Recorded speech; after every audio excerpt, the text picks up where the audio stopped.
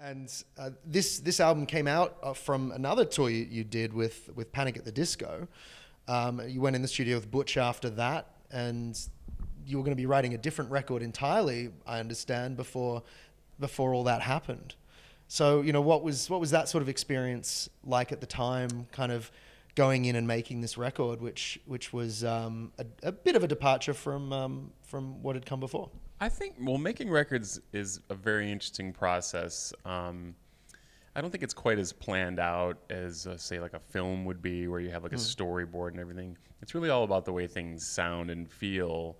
And you can say, we're going to do this or we're going to do that, and this is our approach, but really it sort of takes shape around you, and then you adjust and see like, oh, this is the world we're making. Okay, this is the way it's sounding. Okay, well, let's go with that. Or this is awful, let's start over. Yeah. But, you know, what do they say about like the best laid plans and all that, you know, but it came out really cool. Like, and to me that's exciting because I don't really want to know how it's going to turn out. I want to be surprised by how things are. So it was cool.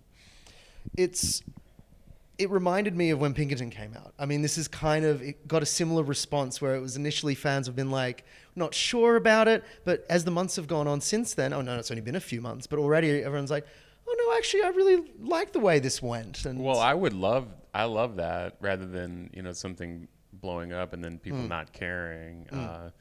And it's unusual because I think all of our records kind of sound different. Like the Blue Album to Pinkerton you wouldn't even know it was really the same band.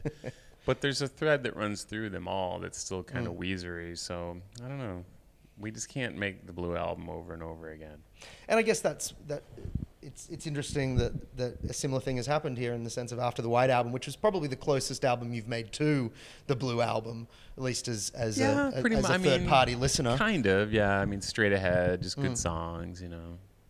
And then, you know, to make a departure from that, it makes a lot of sense. It's always what you've done. Yeah, so we're going to do something totally different next time. Well, you're on tour with the Fooey, so it might end up being a Motorhead tribute album. That's exactly right. Get some Dio cover band. Hey, that'd be pretty cool. I love Dio.